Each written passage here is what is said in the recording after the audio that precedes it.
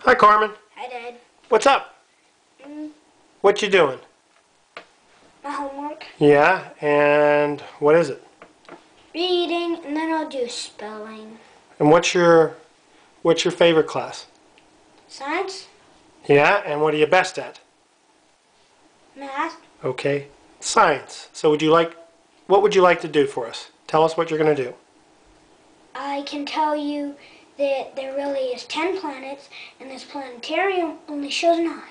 Okay, would you like to give us a demonstration, explain the solar system? Well, Go ahead. I know that you couldn't visit Jupiter, Saturn, Uranus, or Neptune because they're not solid, they're gas. But you could visit Mercury, Earth, Mars, and Pluto. Okay. Even though Venus is solid, you couldn't visit it because it's too hot. Right.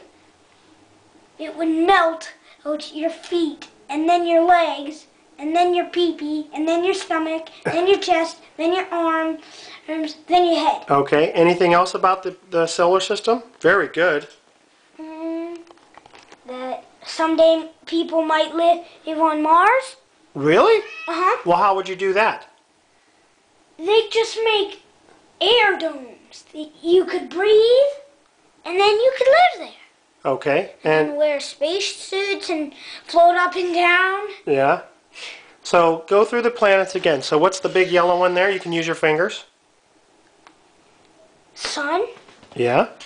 Mercury, Venus, Earth, Mars, Jupiter, Saturn, Uranus, Neptune. Pluto's missing, but hopefully we'll find it. Okay. And what planet is they call the red planet? Mars! Yeah. Why is that? But Because it's red. so there's different types of planets. So what is this one with the rings around it? Saturn! And the biggest planet? Jupiter. And actually, 4 of the planets really do have rings in space. Okay. Jupiter has 4, Saturn has hundreds, Uranus has 11, Neptune has 1. Okay. And what about Earth? Well, I know they call Earth the blue planet And why is that? because most of it is blue. There's hardly any land. What is the blue? Water. Okay. And I'd like to show you the constellation. Okay.